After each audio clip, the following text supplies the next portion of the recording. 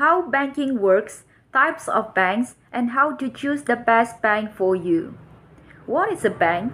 A bank is a financial institution that is licensed to accept checking and saving deposits and make loans. Banks also provide related services such as individual retirement accounts, certificate of deposit, currency exchange, and safe deposit boxes. There are several types of banks including retail banks, commercial or corporate banks, and investment banks. In the U.S., banks are regulated by the national government and by the individual state. Banks have existed since at least the 14th century. They provide a safe place for consumers and business owners to store their cash and a source of loans for personal purchases and business ventures. In turn, the banks use the cash that is deposited to make loans and collect interest on them. The basic business plan hasn't changed much since the Medici family started dabbling in banking during the Renaissance, but the range of products that banks offer has grown. Basic bank services. Banks offer various ways to stash your cash and various ways to borrow money. Checking accounts. Checking accounts are deposits used by consumers and businesses to pay their bills and make cash withdrawals. They pay little or no interest and typically come with monthly fees, usage fees, or both. Today's consumers generally have their paychecks and any other regular payments automatically deposited in one of these accounts. Saving accounts. Saving accounts pay interest to the depositor.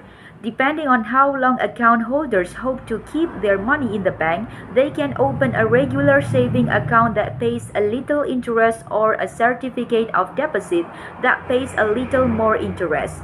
The CD can earn interest for as little as a few months or as long as 5 years or more. It is important to note that the money in checking account, saving account, and CD is insured up to a maximum of $250,000 by the federal government through the Federal Deposit Insurance Corp (FDIC). Loan services. Banks make loans to consumers and businesses. The cash that is deposited by the customers is lent out to other customers at a higher rate of interest than the depositor is paid.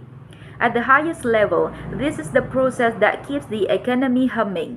People deposit their money in banks. The bank lends the money out in car loans, credit cards, mortgage, and business loans. The loan recipients spend the money they borrow, the bank earns interest on the loans, and the process keeps money moving through the system. Just like any other business, the goal of a bank is to earn a profit for its owners. For most banks, the owners are their shareholders. Banks do this by charging more interest on the loans and other debt they issue to borrowers than they pay to people who use their saving vehicles. For example, a bank may pay 1% interest on saving account and charge 6% interest for its mortgage loan, earning a gross profit of 5% for its owners. Banks make a profit by charging more interest for loans than they pay on saving account. Brick and mortar and online banks. Banks range in size from small community-based institutions to global commercial banks. According to the FDIC, there were just over 5,200 FDIC-insured commercial banks in the United States as of 2021. This number includes national banks, state-chartered banks, commercial banks, and other financial institutions. Traditional banks now offer both brick-and-mortar branch location and online services. Online-only banks began emerging in early 2010. Consumers choose a bank based on its interest rate, the fees it charges, and the convenience of its location, among other factors. How are banks regulated?